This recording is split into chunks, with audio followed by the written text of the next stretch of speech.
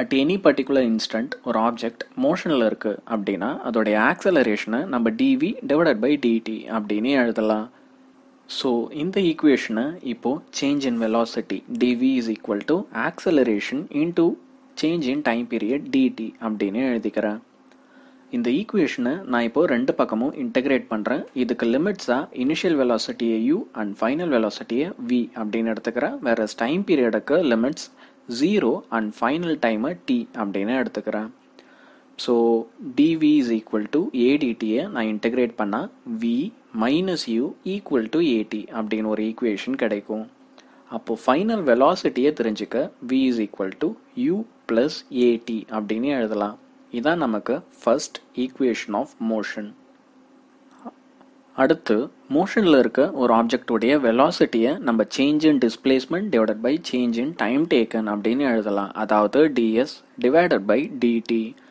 நமக்கு ஏற்கனவே first equation of மோஷன்லேருந்து வெலாசிட்டியோட value u plus at அப்படின்னு தெரியும். அப்போது நான் இந்த ஈக்குவேஷனை ds is equal to v into dt அப்படின்னு எழுதிக்கிட்டு இங்கே v உடைய வேல்யூவை சப்ஸ்டியூட் பண்ணுறேன் which is u plus at. So எனக்கு u plus at into dt அப்படின்னு ஒரு ஈக்குவேஷன் கிடைக்கும். இப்போது இந்த ஈக்குவேஷனை நம்ம ரெண்டு பக்கமும் டிஃப்ரென்ஷியேட் பண்ணுவோம். டிஸ்பிளேஸ்மெண்ட்டுக்கு இனிஷியல் வேல்யூவை 0னும் ஃபைனல் வேல்யூவை எஸ் அப்படின்னும் எடுத்துக்கிறேன். டைம் பீரியடுக்கு இனிஷியல் வேல்யூ 0, ஃபைனல் டைமை t அப்படின்னு வச்சுக்கிறேன். அப்போ இந்த ஈக்குவேஷனை இன்டகிரேட் பண்ணால் எனக்கு s is equal to ut plus 1/2 at square அப்படின்னு ஒரு ஈக்குவேஷன் கிடைக்கும். இதுதான் second equation of motion. Third and final equation of மோஷனை கண்டுபிடிக்கிறதுக்கு நம்ம ஆக்சலரேஷன் ஃபார்முலாவை யூஸ் பண்ணலாம். ஆக்சலரேஷனுடைய ஃபார்முலாவை change in velocity divided by change in time taken that is dv by dt அப்படின்னு எழுத முடியும். ஸோ நான் dv by dtயை இங்கே change in displacement divided by change in displacement அதாவது ds by ds all multiply பண்ணுறேன். அப்போ எனக்கு ds டிவைடட் பை dtயை வெலாசிட்டின்னு ரிப்ளேஸ் பண்ண முடியும். So acceleration equal to dv by ds into velocity அப்படின்னு எழுதலாம். அடுத்து change in displacement equal to 1 by acceleration into velocity into change in velocity dv அப்படின்னு எழுதலாம். இந்த ஈக்குவேஷனை இப்போ நான் ரெண்டு பக்கமும் இன்டகிரேட் பண்ணுறேன்.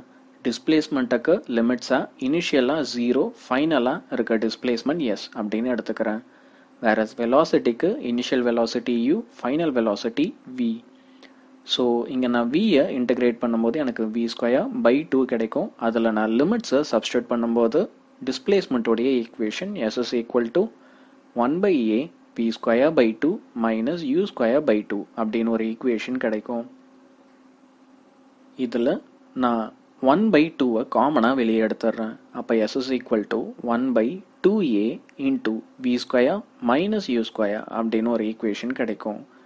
2aவை நம்ம டிஸ்பிளேஸ்மெண்ட் கூட கிராஸ் மல்டிப்ளை பண்ணும்போது 2as equals to v² minus u² அப்படின்னு ஒரு ஈக்குவேஷன் கிடைக்கும். ஸோ ஃபைனல் வெலாசிட்டியை தெரிஞ்சுக்கணும் அப்படின்னா v² is equal to initial velocity u² plus 2 into acceleration a into displacement S அப்படின்னு எழுதலாம். ஸோ இதுதான் நமக்கு final and third equation of motion. Equation of மோஷனை பொறுத்த வரைக்கும் நமக்கு அதில் 3 முக்கியமான ஸ்பெஷல் கேசஸ் இருக்குது. இதில் முதல் கேஸ், ஒரு ஆப்ஜெக்ட் டவுன்வர்டாக மூவ் ஆகும்போது, ஒரு ஆப்ஜெக்ட் மேலேருந்து கீழே விழும்போது அதை ஒரு டவுன்வர்ட் மோஷன் அப்படின்னு சொல்லலாம். அப்போது கீழே விழுற ஒரு ஆப்ஜெக்டுக்கு ஆக்சலரேஷன் டியூ டு கிராவிட்டி ஜிக்கு ஈக்குவலாக இருக்கும். அடுத்து ரெண்டாவது கேஸ், ஒரு ஃப்ரீ ஃபாலிங் பாடி. ஒரு ஆப்ஜெக்ட் ஃப்ரீ ஃபாலில் இருக்கும்போது அது மேலே எந்த விதமான ஃபோர்ஸும் ஆக்ட் ஆகலை. அப்போது அது மேலே இருக்க இனிஷியல் வெலாசிட்டி 0வாக இருக்கும்.